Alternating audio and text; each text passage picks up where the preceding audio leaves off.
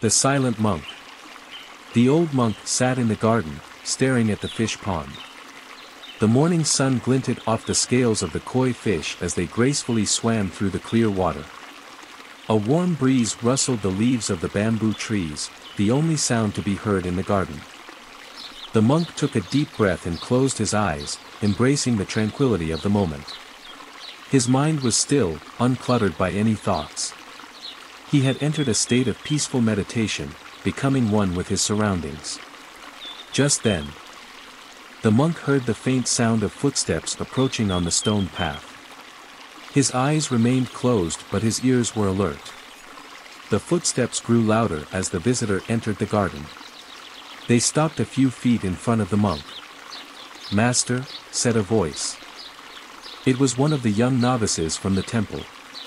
The monk did not open his eyes or stir. He remained silent. "Master, I have come to ask you something that has been troubling me," said the novice. His voice sounded anxious and unsure. The monk remained motionless, not giving any indication he had heard the novice speak. The novice coughed nervously. "Master, I have struggled with meditation.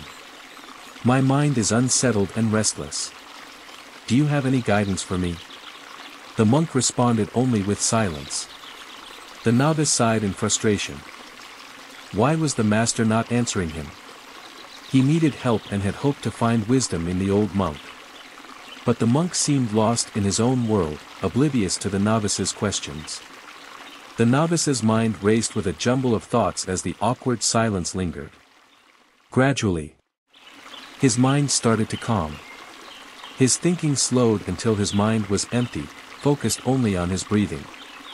He found himself becoming aware of the subtleties in the sounds and scents surrounding him. The chirping of a bird. The scent of jasmine flowers. His busy mind had kept him from noticing these delicate details. In the silence, they were revealed to him. The novice opened his eyes and gazed at the monk, now understanding. The master had answered him without saying a word. Through his silence, the monk had guided the novice into a state of meditative awareness. The monk slowly opened his eyes and nodded at the novice, a smile forming on his lips.